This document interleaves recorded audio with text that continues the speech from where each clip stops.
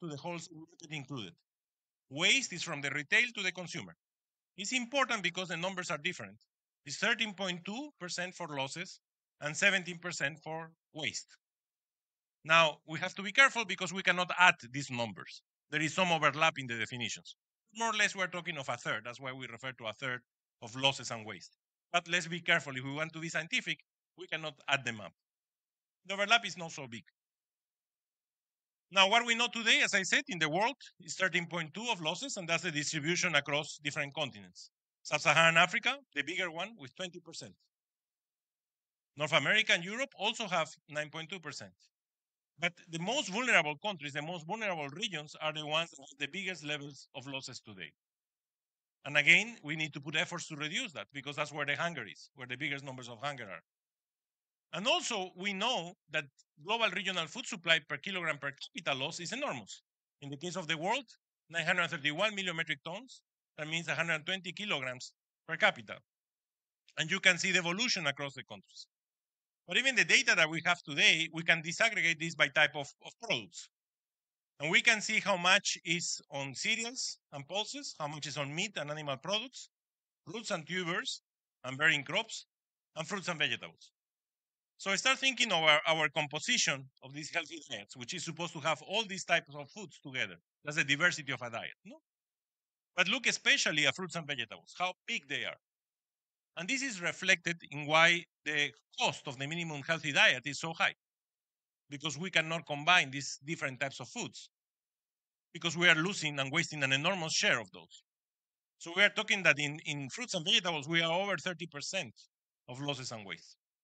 So big changes need to happen, and we need to do a lot of work to keep improving the way we produce, but also the way we consume, and the incentives that are behind so that we can reduce this level of losses and waste. Here, FAO started to do an exercise looking at the value chain and looking at the commodities in different countries. So this is an example for Peru, Ecuador, Guatemala, Honduras, Ethiopia, China, Ghana, Mozambique, and Tanzania for different types of products. And the exercise here was to understand if the losses, we are talking of losses in the production side, not of waste, were happening at the producer side, pre-harvest, or were happening post-harvest.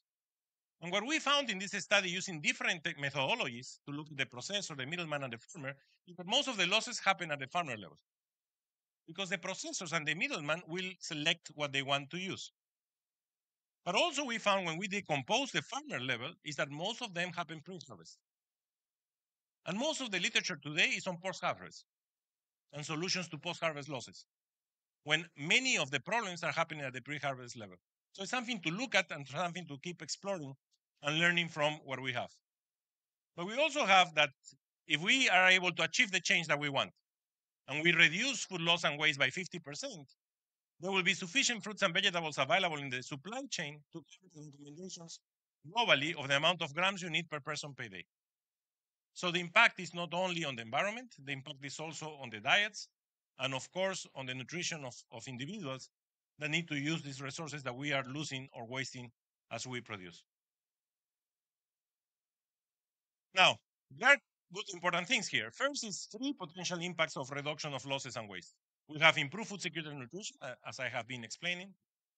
We will have improved productivity and economic growth because farmers could earn more if they differentiate the product because they comply with the standards and quality. And of course, we improve and we use more efficiently our natural resources and reduce greenhouse gas emissions. Why is this so important? Because if we want to create a transition, we call it the just transition, we need to have 2 elements there. Efficiency gains, and here we have a lot of efficiency gains, and we need to rebalance. And rebalance meaning is that we need to find ways in which consumers change their diets when they overconsume because they will create non-communicable diseases, the health externalities, and they underconsume because they don't have access to the food that they need to have this access to healthy diets. So food loss and waste could create a significant impact in this process. And we did a literature review to try to assess what are the outcomes that this will create. And if you look in this table and you look at this column, this row, reducing loss and overconsumption, and also you have reducing of food losses, you will see that the impacts, with one rare exception, are all green, which means that we have positive impacts and not trade-offs, both in food availability, in food access, in smallholder income, and in environmental outcomes. That's what the literature is telling us. So it's one of the cases where I will have this triple win. And we didn't stop there. We also simulate those impacts. And we compare those impacts looking at other types of interventions. And these interventions are here. You have farm subsidizing. You have innovation. You have innovation, other type of innovation with land fix. You have food loss and waste reduction. And you have full package of interventions. In terms of reduction of undernourishment, food losses helps. It doesn't perform as well as other innovations and so on, which are more comprehensive. But when we look at the trade-offs, which are the different trade-offs in emissions, in energy, in agricultural land, in forest habitat, and in chemical use, the purple is food loss and waste. In all the cases, is overperforming. So the simulations told us that these interventions improve reduction of hunger, but at the same time is the one that reduces more externalities and create the most positive impact in all those different dimensions of the externalities. That's the third benefit of reduction of food loss and waste. And we need to look carefully to all the environmental changes, and that's where we need to start targeting. And I won't bore you too much with this, but basically what we want to understand is how we can create a reduction of the increase that we are observing in the agri-food systems of global emissions, and how we can target interventions to really reduce losses and reduce those trade-offs. Now, let me tell you a little bit where we are right now. So we're looking at all the value chains in different sectors and different regions and trying to identify where are the critical points and what types of interventions we need to do to reduce losses. And here is where we want to expand our network as much as possible to figure out what we can do in each different sector. So in each region, cereals, fruits, in meat, what we can do to reduce and identify those critical points across the value chain. But to be able to do that, we need to collect data. We need to bring reliable data. And FAO has been working intensively in bringing data, informing the reduction of losses, informing the greenhouse gas emissions, and increasing the supply chain efficiency. And all this data is public, and you can download it from the website. But we also have created an app, the FLAP, the Food Loss app. And the FLAP, what it does is allow us to crowdsourcing information of losses. Many private sector companies today are trying to put targets of reduction of losses, but they don't have baselines. What this app does is applies a methodology that we have tested over time, where you will get a questionnaire and the farmer can self-report. And today we have evidence, because we have tested this with real data collection and with also real field analysis of losses, that this set of questions that take 20 minutes for the farmer predicts very well the amount of losses they have. Not only that, we also add solutions to the problems they face using videos from Swabo that has been working with the support of the US government and helping us to bring very practical solutions in videos to the farmers to the problems they face. So we hope that we can expand this app and share it with private companies and with people collecting this type of data so that we can standardize the way we collect this data. And finally, we have been working in normative standard settings. We also have some code of conduct for food losses that has been developed, voluntary guidelines that we can implement and work together to move forward. So there is also what we call the partnerships and networks. We have the Food is Never Waste Coalition, which was launched in the Food System Summit in 2021. And it's a multi-stakeholder partnership that tries to bring partners together to accelerate this process.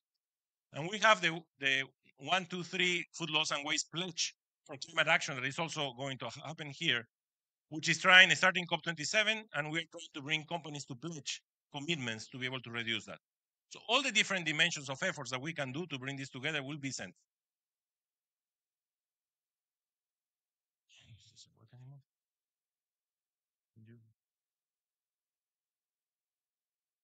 Just move one slide forward. Okay, and finally, and I stop here, this is the roadmap that we're working and we're going to launch here on the 10th of this month in the COP28. And the roadmap brings what I said before, good food for today and tomorrow. And food losses is one of the 10 domains of actions that we're going to work. The roadmap will be a 3-year effort. In this year, we look at the global level, with one of the domains being food loss and waste reduction. In 2029, we will look at the regional level and cost the interventions. And in 2030, in COP of the Brazil, we will look at the country level, trying to converge the transformations that we need. So thank you so much. And sorry if I moved too fast.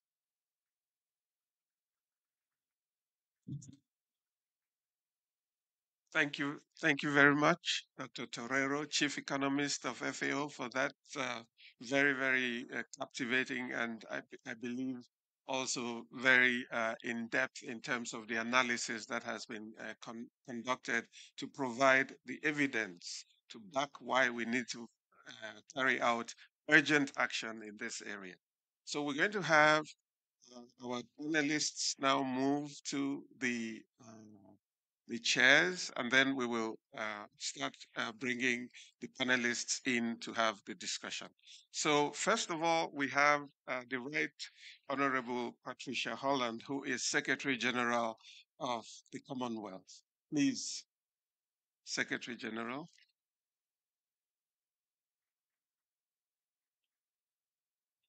And then secondly, we have Ms. Annika Solstrom, who is the Director General of the Swedish Food Agency, who is connected virtually on the Zoom link.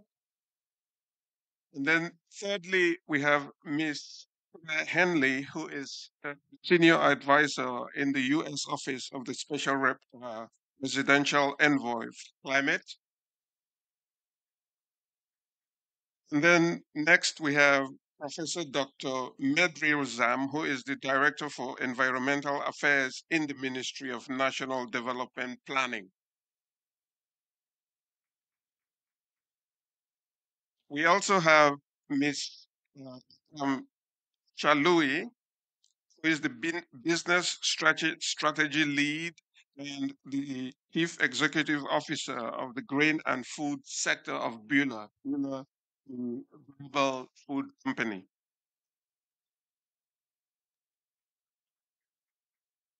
And last but not the least, we have our colleagues from the Global Food Banking Network, and they will introduce themselves as they make their presentation. So with that, and without any further ado, I will just start giving the panelists the opportunity to speak.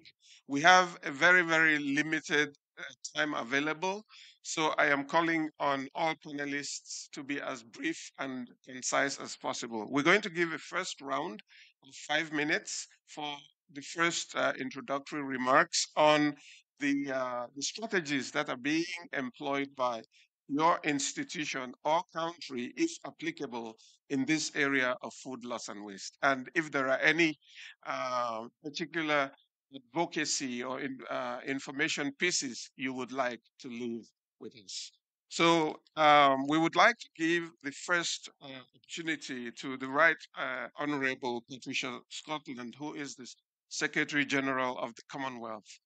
Secretary General, we would like to give you this opportunity to tell us what your organization is doing in this area of food loss and waste, perhaps particularly with respect to addressing this issue of climate change, and maybe if there are some country level examples also that you could share, we will be very happy. Thank you.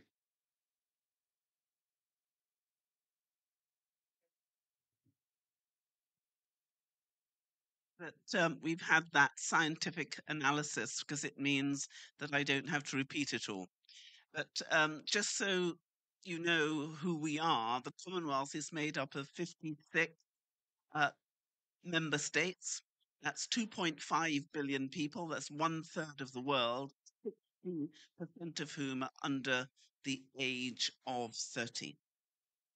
And food waste has been a matter of huge importance to us, particularly because we have 33 small states, 25 of them are island states, we have 14 of the least developed countries. And as a result, we have been challenged as everyone else in terms of how do we feed our population. And the waste issue is of primary importance to us. And if I can just take the position in sub-Saharan Africa, you'll know as you look at the data on the board that about 40% of food waste happens in sub-Saharan Africa and Asia, and it's lost post-harvest. You also know that between 10 to 20% of the total grain produced in that region is lost before the food reaches consumers. So, what are we really talking about? We're talking about waste of food that could feed 48 million people for a year. And if I was thinking as we were looking at these figures, it's all very well to talk about food waste in terms of statistics, but I think we need to convert them into what it means for human beings. Because we know that the development of a child between the age of 0 and 22 months is a direct correlation with that person may achieve by 22 years. So if a child does not receive the appropriate amount of nutrients, the likelihood is that they won't meet their developmental milestones, they won't meet their educational milestones, and their future will be impacted negatively. When you then think that those who suffer most are the women, and then the women and the children are going to be disadvantaged, it's a huge matter for all of us. So, what did we do? We looked at the processes that our member states are engaged in. And we have come together with the three Rio conventions and we have created the Living Lands Charter. Because we've been great, all of us, about making promises, but we've not been very good at actually implementing them.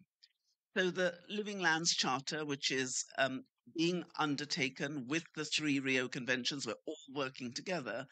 We are brigading our member states to come and look at what we do for water, for food, and land management and husbandry of the animals. What that will mean is that we will be able to share what works, what does not work, and technologically, we'll be able to share data and experience. We're also looking at financing because for many of our member states who don't have the technology, who don't have the expertise, they don't also have data. So, how do we get the data so they can make informed choices? That has meant that we need to look at money. Many of our countries do not have access to climate finance. So we have created a climate finance access hub in Mauritius. We're also placing climate finance advisors in 19 of our countries. We'd like to put climate finance advisor in every country that would want it. So far, we've delivered into the hands of our member states $322 million, and we've got about $500 million in the pipeline. And that's come from a tiny investment of about $7.8 million. What does that mean? It means that when it comes to adaptation, when it comes to helping our farmers to plant properly, to understand how they must husband their land, they are able to do that. We're also using the geospatial data that comes from one of our projects, which we're calling Common Sensing. This has been a project that we've done in with UNITAR, UNISAT, the British Space Agency, Catapult, and others. Because what we know is if we can better predict rainfall, if we can better predict what's going to happen in terms of drought, then we can better prevent the loss that happens inland. The other thing that we are doing is we have looked at how we create policy support. So we must have trained about 2,500 climate finance advisors who will be able to continue to assist our member states. And we've looked at market access and supply chains. And one of the great opportunities we've now taken advantage of is to create an e-learning platform which will help member states to get the knowledge and the technology that they need. I would strongly invite all of you to look at our website, what we're doing, and to join us because what FAO is doing is critical to our better understanding as to how we manage our land and our and address food waste more creatively. I think I've probably had my 5 minutes, but I could probably talk to you about what we're doing for the next 10 years. But Uni Krishnan, who is the head of our climate um, division in the Commonwealth Secretariat, is here. And I know that if I have to go, he'll take my seat. Thank you. Thank you very much, Secretary General Scotland, for that very, very interesting insight into the approach that the Commonwealth Secretariat and its members are following. I think one of the points that struck me was the link you made to the issue of financing, which actually came out also very, very eloquently in the keynote presentation by Dr. Terrero. Thank you very much. So now, distinguished participants, we're going to go to our next speaker who is online. And I will call Ms. Annika Solstrom, who is the Director General of the Swedish Food Agency, to also share with us the experiences of Sweden in this problematic area. Ms. Solstrom, I hand over the microphone to you, please. Go ahead. I think you are connected now. Yeah, thank you very much. And good evening, everybody. And thanks for inviting me to this event with such an important topic. As you said, I'm the Director General for the Swedish Food Agency. Today, I also represent the Nordic Council of Ministers. Food loss and waste are signs that something has gone wrong in our food system, and it's an untapped resource for climate action. Valuable resources are wasted throughout the whole value chain instead of becoming food on our pizza. And to solve this, we need holistic approaches. So therefore, in June this year, the Nordic ministers for food, fisheries and agriculture, they adopted a political commitment to stand by the SDG 12.3 and to halve the food loss and waste in 2030 in the Nordic countries. So reducing food loss and waste is actually a key priority now for all Nordic countries, and we are working actively to cut the amounts that are wasted. That is a major challenge. We have several initiatives ongoing. Several Nordic countries, including Sweden, we have voluntary agreements to reduce food loss and waste, where representatives from the whole value chain can meet regularly and they collaborate on different issues. And in April this year, we gathered the leading experts and decision makers at the Nordic Food Waste Summit to boost the Nordic coalition. So now we are initiating platforms to find common solutions, discuss challenges, and learn from each other. And the lessons learned will form like a knowledge base for us. What works in the Nordic countries in practice, in real life, and what doesn't work in the Nordic countries. So if I then zoom in on Sweden, our work in Sweden is the national action plan that was adopted 2018. And this action plan was drawn up together with all parties affected from both public and private sector, and it has been very well received. And we have a good dialogue now with the food industry. And the Swedish Food Agency, we have an ongoing government assignment together with the Swedish Board of Agriculture and the Swedish Environment Protection Agency to reduce food loss and waste in Sweden. So reducing food loss and waste is an important topic and it has been that for quite some time. But we're glad to see now that it has got more and more attention in recent years. Recently, we measured food losses at the national level, both in primary production and in the food industry. And we did that for 8 commodities. To do that, cooperation with stakeholders was the key. And we now know that several 100,000 tons of food do not reach the retailers and the consumers. And I will give you some examples. 15% of the cattle at farms are wasted. 1/3 of the carrots are wasted mainly because they were broken or having the wrong size. 17% of the potatoes are wasted, and almost half of the edible byproducts from pigs and cattle at slaughter are wasted. And we calculated that the losses of beef, pork, and milk results in 330,000 tons of CO2 equivalents per year, which is actually 9% of the greenhouse gas emissions from animal husbandry in Sweden. So by reducing food losses, there is a potential to reduce greenhouse emissions from the food sector, but also to increase food production without increasing the climate impact. Reducing food loss and waste has become even more relevant now in the unstable world we live in, where the food prices have been rising for the last years, and also there is an increased focus on food security and climate change. And it has become even more evident that it is crucial that we use our resources wisely. When we recently asked the Swedish consumers about how the higher food prices affected them, they told us that they plan their purchases more than before, they take care of leftovers more than they did before, and they also use their senses to look, smell, and taste before they possibly throw away the food. So increased awareness and also the higher food prices seem to have had an effect on Swedish consumers.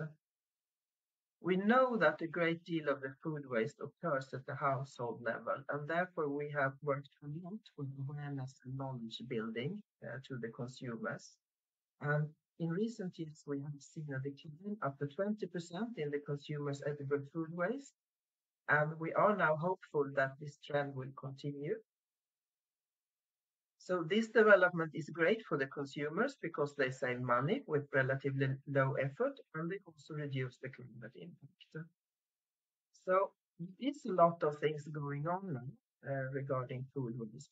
Really more needs to be done to reach the SDG 12.3. We have to step up the work, we have to do more, and all actors in the food chain need to work with reducing their food loss and waste.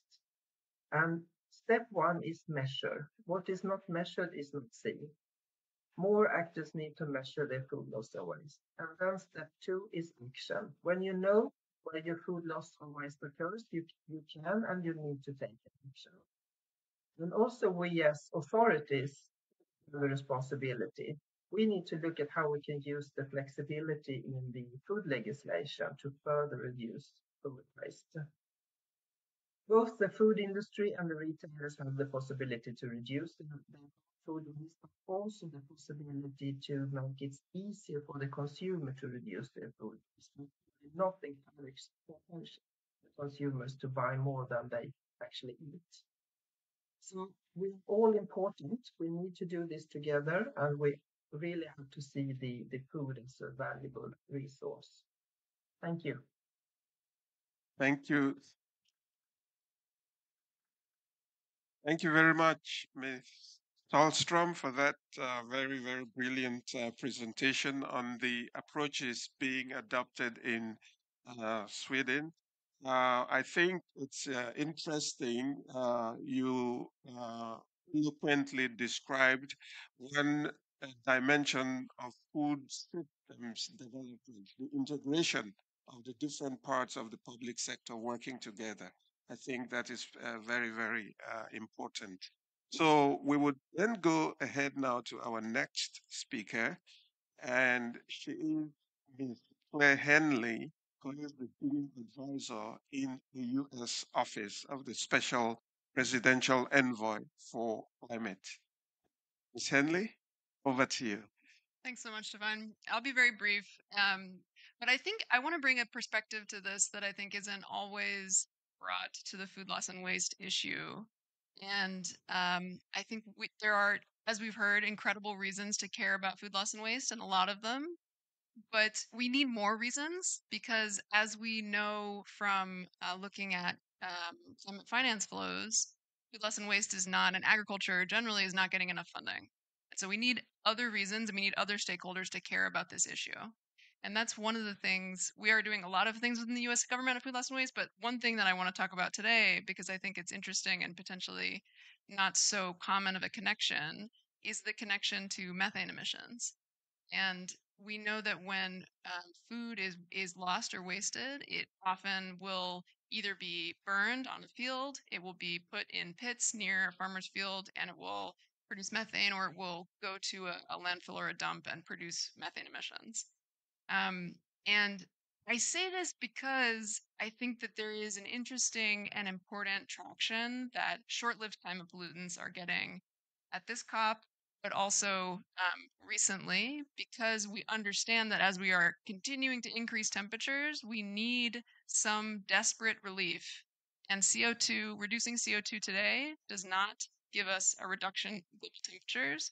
Only reducing short-lived climate pollutants gives us a reduction of global temperatures. And so I think that's one of the reasons why methane emissions are getting increased attention. And I think it's a really compelling connection that we can make to food loss and waste as another reason to act on this important issue, because food that is lost or wasted produces more than 10% of global methane emissions. And it is, you know, one of another win. I think we're probably at a list of like 10 or 12 wins for why we need to focus on this issue. But it is a compelling one for us to think about, in particular as we continue on this climate trajectory and need the short-term levers that every short-term lever that we can find. So I'll add that to the conversation, and say a few things that the U.S. is doing, in part, inspired by and motivated by our interest and commitments on methane. First of all, the U.S. has just released its first our domestic food loss and waste roadmap. So for the first time, we have had an integrated, full interagency effort. So the U.S. Department of Agriculture, the Environmental Protection Agency, the White House actually led on the whole thing. We have, for the first time, a food loss and waste reduction roadmap in the United States to meet SDG 12.3. Also, we are deploying our U.S. Aid agency to focus on food loss and waste and to focus on methane more in a more targeted way. So we've created a food loss and waste accelerator that was announced earlier this year with $10 million of seed funding at USAID to focus on food loss and waste. In part, we got that funding because of the methane connection. And we also are putting funding into food loss and waste innovation through USAID. President Biden announced $60 million just last year over 5 years to focus on innovations that reduce food loss and waste. So those are some of the things we're doing domestically, internationally to focus on this issue, and appreciate being here, and looking forward to hearing from the other panelists.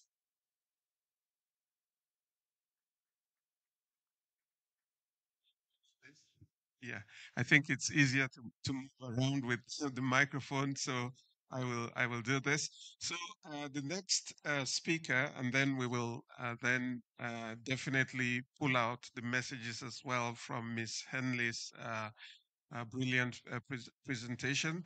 We would like to hear now the examples and the lessons from Indonesia. And in this regard, we would like to call Dr. Meldril Zam. I hope I am pronouncing your name correctly. Yeah. So please, you have the floor now to make your presentation. Thank you. Okay, thank you, Joe. Good evening, everyone. My name is Meldril Zams. You spelled my name correctly. And actually, in this context, first of all, thank you very much for the invitations. And we really would like to share our experience. Actually, the issue of food loss and waste in Indonesia, we can say that probably it's just about 3 years.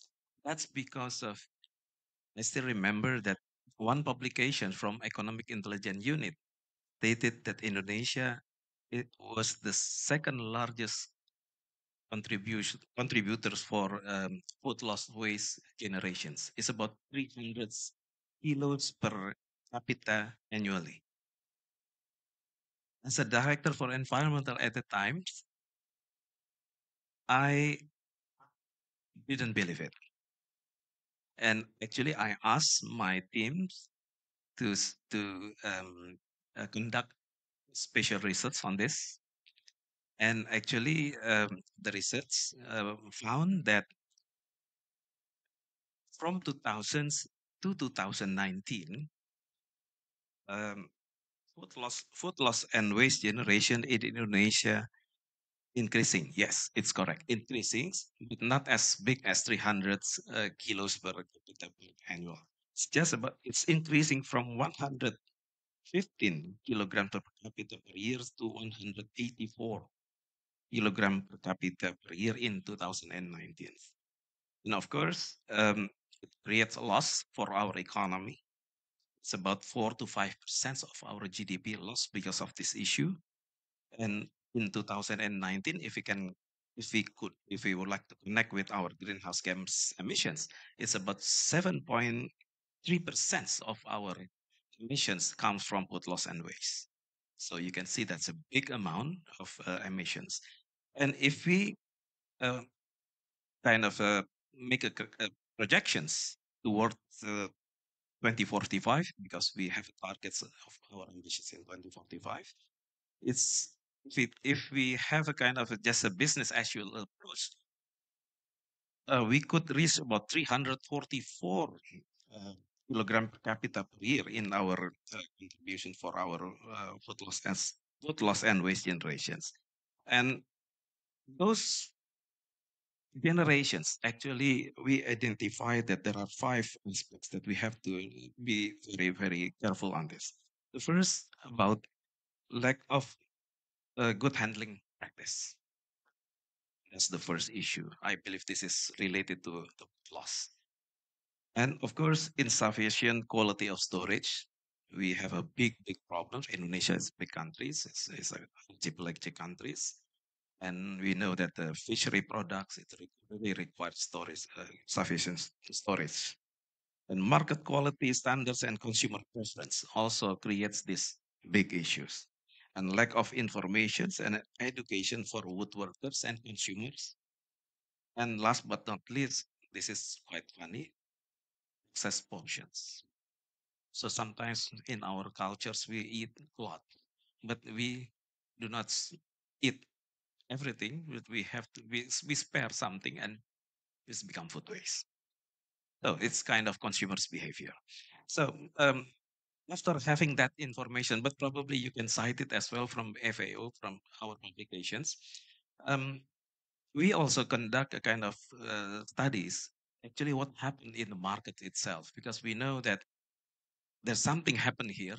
And right now, actually, we have already identified that quite, quite many startups emerge from the young one. Actually, we have counted that right now there are a lot of food banks in Indonesia, at least in 12 provinces. We have 34 provinces. Right now, there are 12 provinces have food bank institutions. And there are also some NGOs now operating in this food loss and waste campaign. And also right now we have national food agencies which are quite concerned on this issue as well. 3 weeks ago, we just returned back from Danes, and actually we learned a lot from Danes how then they manage food loss and waste as well. We work together right now with national food agencies and really would like to see that they're also in a actually in campaign about this food loss and waste handling. So the way forward, actually, we're also working with colleagues with many institutions, and at least there are 5 um, tangible actions that we are going to work with. The first is about strengthening the regulations on food labeling. You know that in Indonesia, we just um, we don't differentiate between expire and best before label. So in Indonesia, we just have expiry date. So this is also a big issue for food loss and waste. And right now, our food drugs agency also work on it. And also strengthening the food storage management. It requires also the energy transitions because we have to use a lot of renewable energy now. And the guideline for food surplus distributions. We have right now, we have a plan to work together with hotel, restaurant, and canteen industries. And food loss and waste data management, this is also crucial because we just conducted the study from 2000 to 2019, and we have to monitor this as well. And I believe this is also the same expected of this. And last but not least, I believe campaign is very crucial. And I know this is not a big, this is a big issues for us, but well, we have to start that food loss and waste. This is a big issues, and communities people have to understand this, and so that's why collaboration is very crucial, not only with the government agencies, with the practitioners, and also with the media. We really would like to see that the media also campaign about this. So that's why then the issue of food loss and waste can also become not only just the government understanding, but also people's understanding. Perhaps thank you very much for the opportunity. Thank you.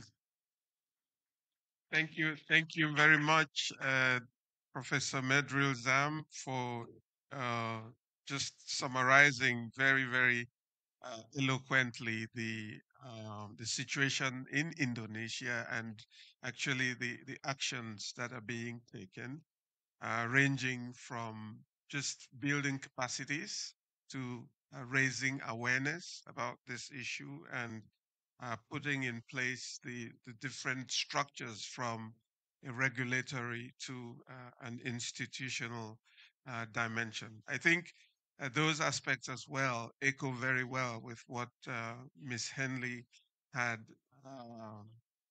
eloquently described in the case of the United States of America, as well as the agency USAID in terms of the interventions that are being taken to support various countries. And I think in that case, the underscoring that there is a lot of money out there, but it's targeted in the areas that are not traditionally linked to the issue of food loss and waste. And I think point that was made very clearly was that we need to really find ways of tapping into those resources that are available. So thank you very much. So we've done a tour de table, as it were, looking from the public sector, looking at the experiences of institutions and also governments, kind of from the public sector side. So, but as many of you have articulated very eloquently, all partners need to work on this. So it involves the private sector, civil society, consumers, and academic institutions, just to name a few. We have the opportunity here that we have two representatives, as it were, of the private sector, and we're going to hear their own side, and let's see whether it differs very much from the public sector side. But first off, I would like to call on Ms. Ikram Shalui, who is the business strategy lead and the CEO of the grain and food sector of Billa. Please, Ms. Ikram, maybe you can start by just introducing Bula, because many here present and also connected online may not know what Bula does. But all of that in 5 minutes, together with what you do that can contribute to addressing this issue of food loss and waste as a contribution to climate action. Over to you, Ms. Ikram. Great. Thank you very much, Divine, and good evening to you all. Great to and appreciated to be here this evening to talk about this challenging topic that affects us all, and as well introduced by Divine, the public and the private sector, because at the end of the day, if we're here today, is that we all believe that feeding the planet and feeding humans is as important, and we need to collectively work to reach that goal. So first, some few words about Bühler Group. Bühler is a family-owned company that operates globally and actively providing agro-processing technologies and solutions in the grains, food, and food. And what that means in terms of numbers is that out of the 8 billion people worldwide, well, about 2 billion people each day do enjoy food produced on Bühler. And so with the depth, this global reach comes a great responsibility that we embrace, the one that puts sustainability food security, food safety, and as well as nutrition at the center of our mission, and therefore the solutions and services that we offer.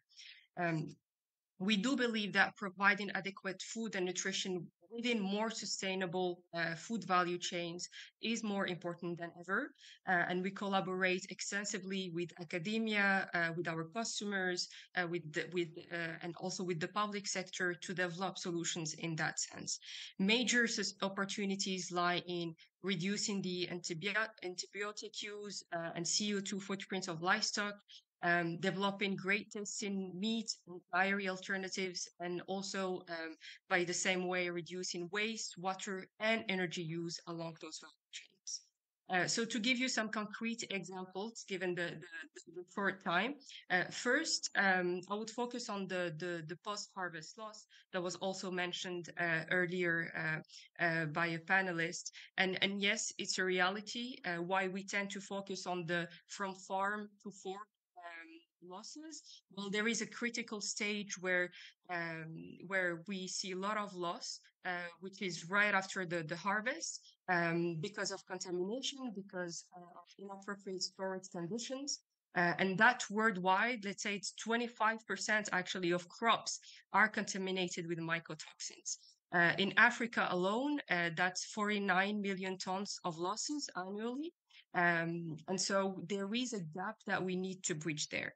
And as a solution provider for storage, we see that the first step really for achieve food safety, and by the same way also sustainability, is that post-harvest stabilization of the crop, which means drying the goods in proper conditions. Because if you don't store the grain properly, then you risk spoilage and contamination of the grain.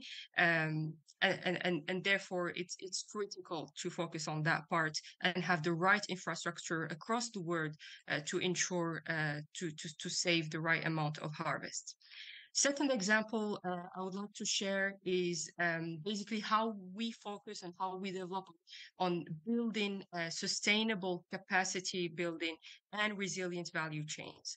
So we committed over 4 years ago to provide by 2025, which is basically tomorrow, to provide solutions that reduce energy, water, and waste by 50% in the value chains of our food and feed processors, so our direct customers. A concrete solution, a concrete example that I can share with that is the food park concept that we developed. So let me take you back today to what you can find out there in the market. Today, the traditional food value chain consists of individual and fragmented food production sites. And in a food park, different food and feed production sites are actually gathered and clustered to only one location. Naturally, this contributes toward numerous sustainability development goals, such as zero hunger, good health, and well-being, as well as economic empowerment, decent work, and growth in the region. In addition, the food park also enables actually circular economy, because the reuse of waste is maximized in a food park. It can be used, the byproducts can be used either as another ingredient in the food processing chains, or to generate thermal energy and therefore minimize the use of natural resources. So as a result, GHG emissions and costs can be reduced through a food park. I can go on forever with examples and types of solutions that can help and actively contribute to reducing food loss and also enhancing climate neutrality.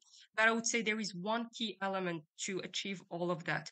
Even if we have developed the right technology or the right equipment, if there is no collaboration, no true partnership between the public and private sectors, so cross-sector, but also inside the same sector, having all the key stakeholders in those value chains actively involved to this common goal, then we cannot reach it. So I would say, let's bridge the gaps. Let's transform the challenges that we have today in our food and ag value chains into opportunities by closely collaborating among each other. And thank you again.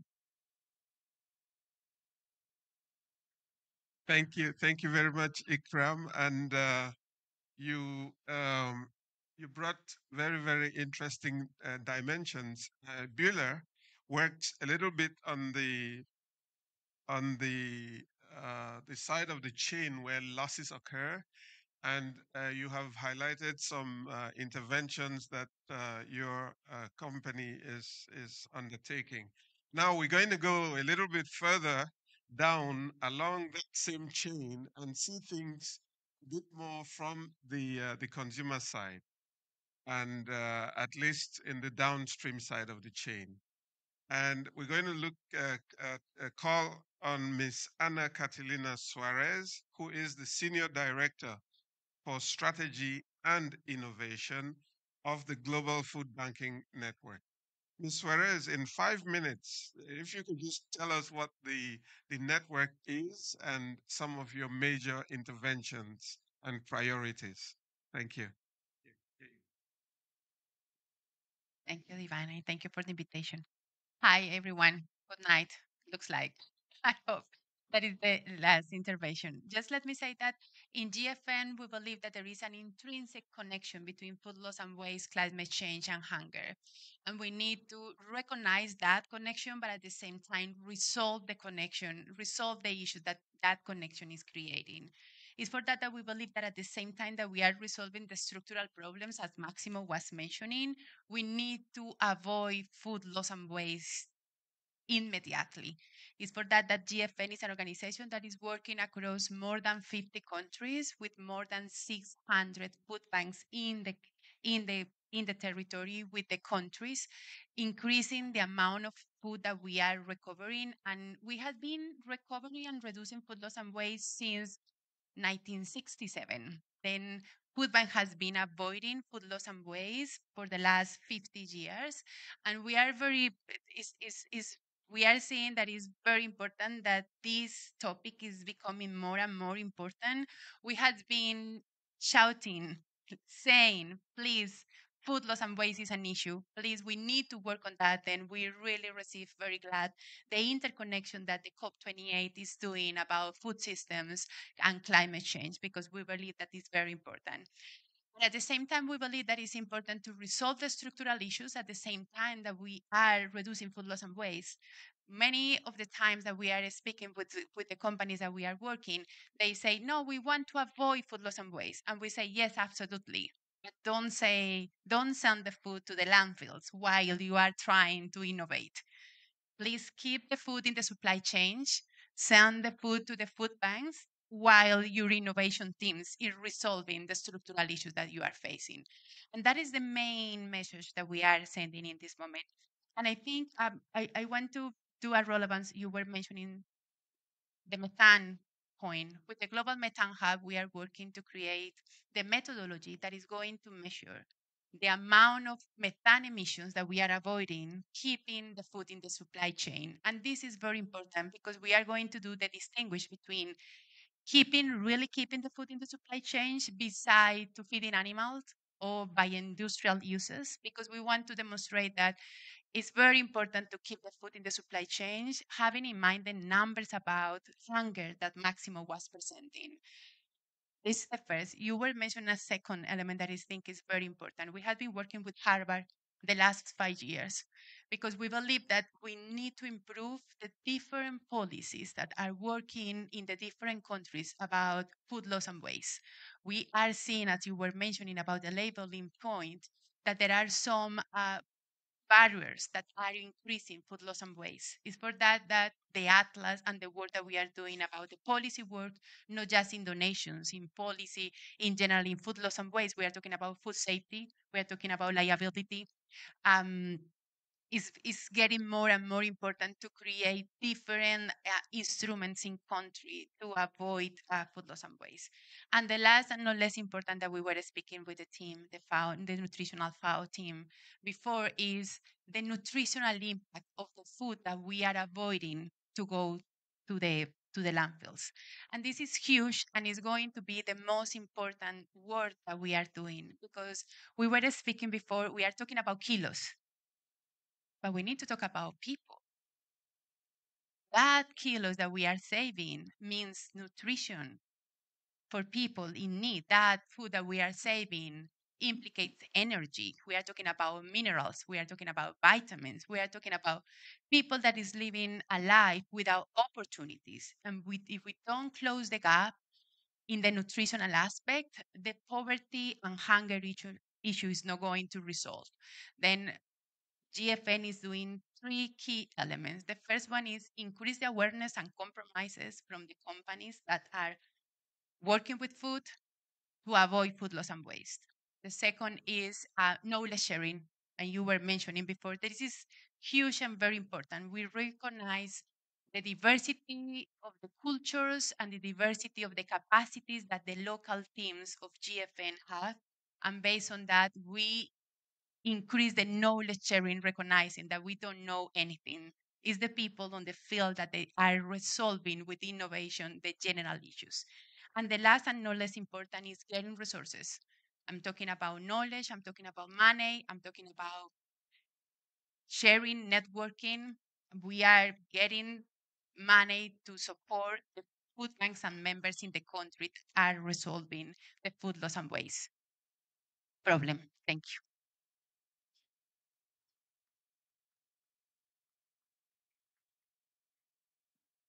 Thank you. Thank you very much, Ms. Suarez. I had promised that we would have one or two interventions from the floor, and I want to keep my promise.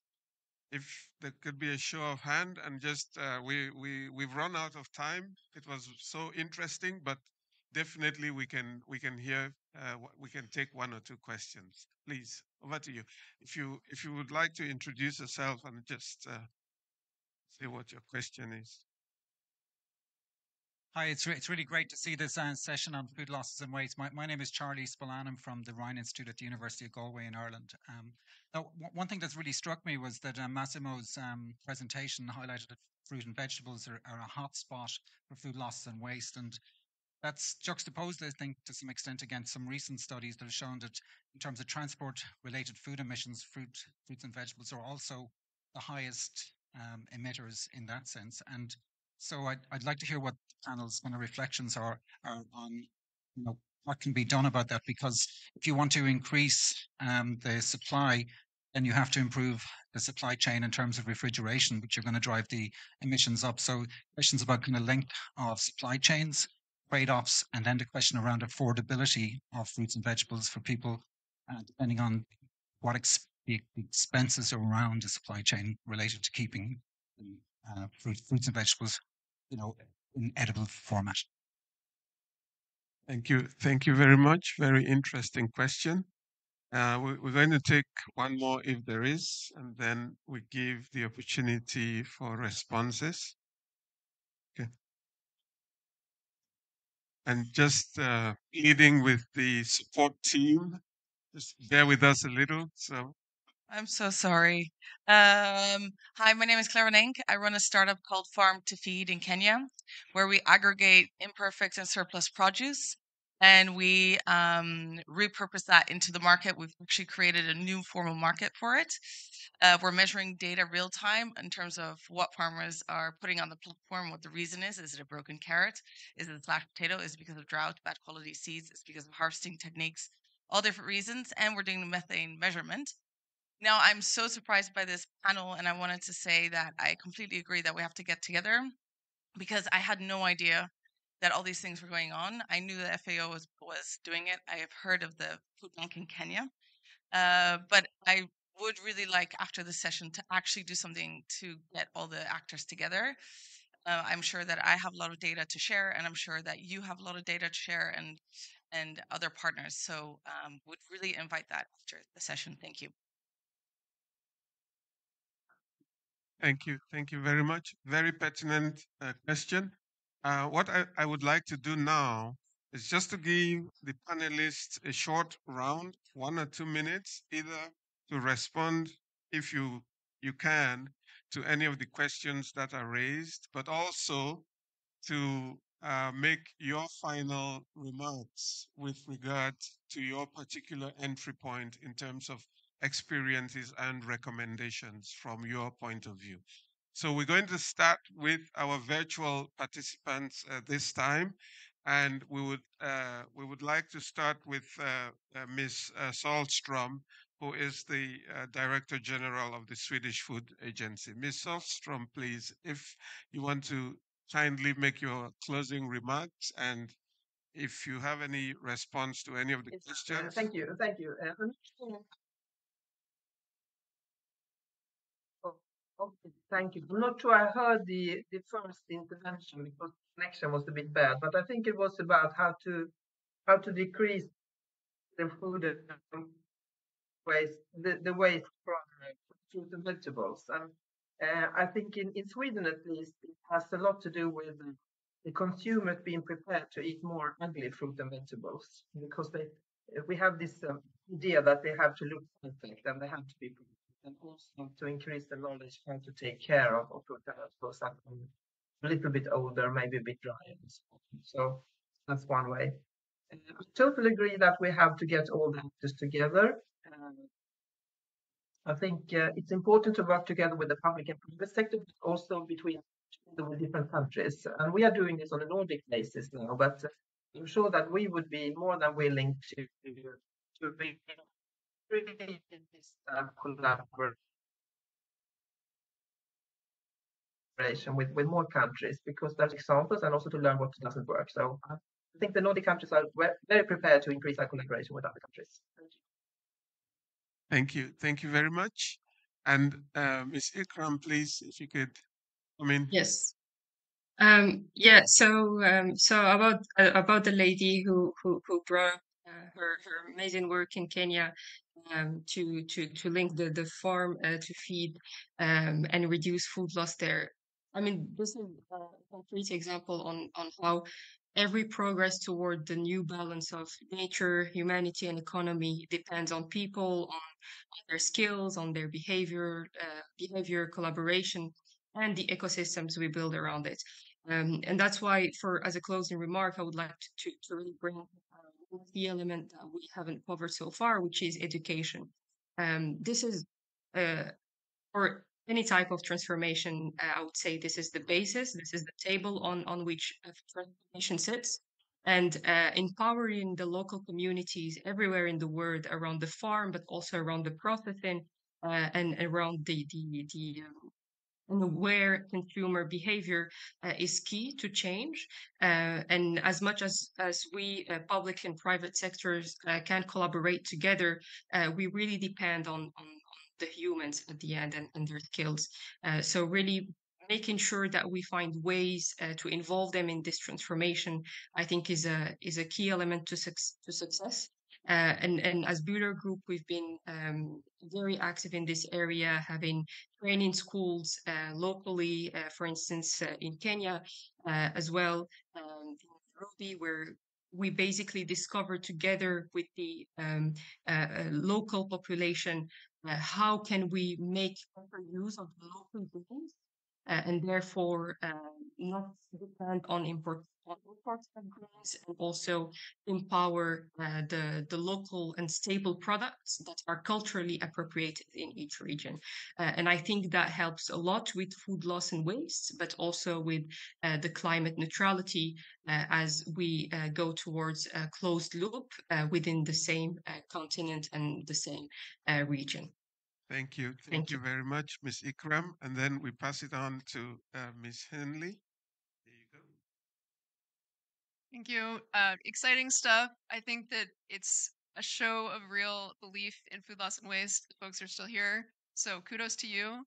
And I think I continue to be heartened by people who are committed to the intersection of all of these areas, committed to the intersection of mitigation and adaptation, committed to the intersection of food and climate. So it's great to be sitting here with you all, virtually and in person, and would love to continue this work with all of you. I would like to respond the first question. We are working very hard with all of the food banks across the world in something that we call virtual food banking network. because we recognize that we are producing emissions at the same time that we are recovering uh, food surplus and avoiding emissions, avoiding the food going to the landfill. And the virtual food banking network is a model where we are doing proximity economies of proximity. That is something that we are connecting where the food is available but it's not going to be sold with the communities that are close to that food. That is avoiding to create bigger warehouses spaces, to have many trucks and transportation going around the cities, between cities and the rural areas. Then that allowed us to increase the amount of food that is available in the different spaces, but at the same time reducing the amount of logistic capacity that we were using before. This is something that we are promoting. In this moment, we are working with that model. We are starting in Africa, but we are working in UK, for example, that has been working the last 10 years, but in Chile, for example, too, is a model that we are strengthening. And just to close, I just would like to read something that I was writing while I was hearing like a don't buy the idea that we need to wait for the future in the urgent things as hunger and food loss and waste. There is a better present for the most vulnerable people and is reinforcing food recovery and redistribution while the structural problems are resolved. Thank you very much, Ms. Suarez. And we'll hand it over now to Mr. Unikrishan Nae, who is coming in for the first time in place of Secretary General Scotland.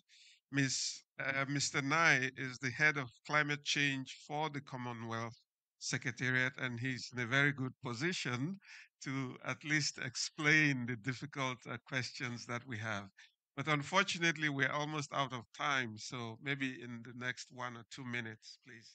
Thank you. I think it was a very engaging discussion. We heard a lot of good inputs from the speakers. But for my final word is, I think having seen the post-harvest losses from within the government and from outside, from private sector, and now in the Commonwealth Secretariat, I think there are multiple factors that lead to the prevailing post-harvest losses when you look at the farmers' field. Actually, it's starting from labor issues to technology to finance to, of course, market. So I think we need a holistic approach to look at the post-harvest losses. And of course, I think the mitigation side of it and the adaptation side of it are next level of the problem.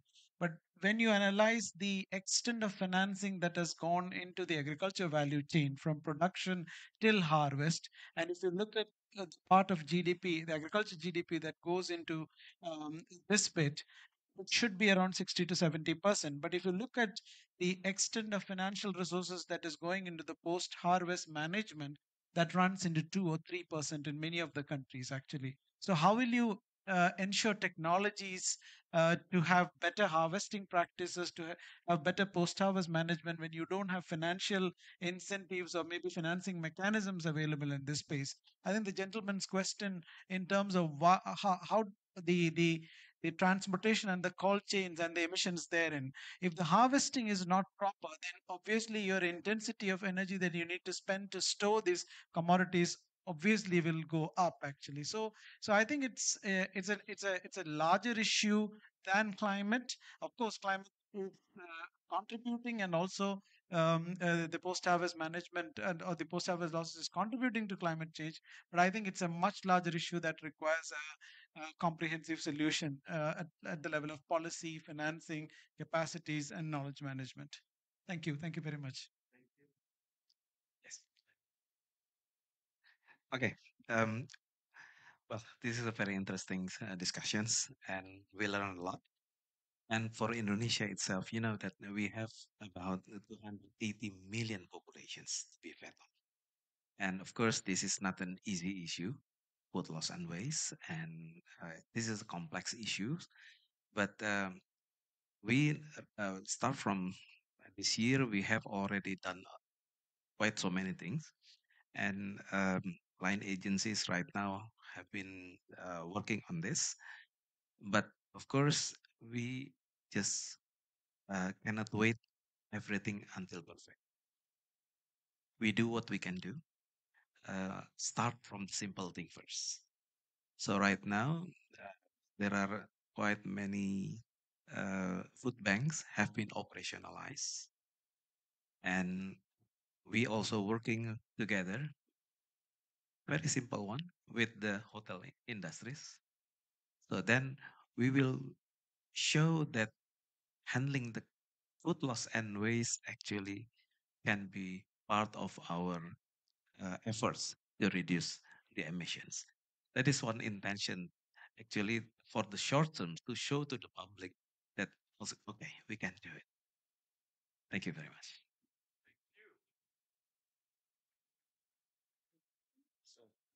Thank you very much. And with that, I think we've come to the end. We could very well continue this discussion for the next day and the next day. I think it's a very, very complex but very, very interesting topic. Some very, very important things came out of this discussion. I think the question that came from our colleague here actually underscores the complexity of the problem. We have the most nutrient rich food products that are the most perishable. And the best way to handle them is by cooling. And right in there, you see the complexity of the situation and why the nutritional dimension and the healthy diets cannot be separated from the environmental and the economic dimension, which then definitely speaks very well to an issue that I think came out from the panel. We need to have this systemic approach that looks at the whole issue, that looks at the trade offs and minimizes the trade-offs in terms of how we want to achieve these lofty goals that we so much desire. Very, very clearly from the discussion, it is clear that we need to find means and ways to get the financing that is going into addressing climate change. We need to get that financing more and more into agriculture and also into addressing this particular issue. It was also, I think, very, very clear, and that built on one of the presentations that Mr. Torero had up there. We need to work together. We need to collaborate. So my call to you is to echo that call that you should join the coalition. There is a coalition on this very topic that the UN agencies are spearheading, but let's also have the public sector and the private sector join this coalition so that together we can work to address this very, very challenging issue. And with that, I want to thank the panelists for their very, very brilliant contributions to this session. It was, in fact, without I lose the words, and I think I would have to go and listen to the video again to distill these very, very rich messages. So I want to thank you very, very much. And I would like to thank those participants that are also connected online for their interest in this session, and definitely all our colleagues and friends who came to attend the session in person. And last but not the least, also our support crew who have been behind the success of this session. Thank you very much and have a good evening.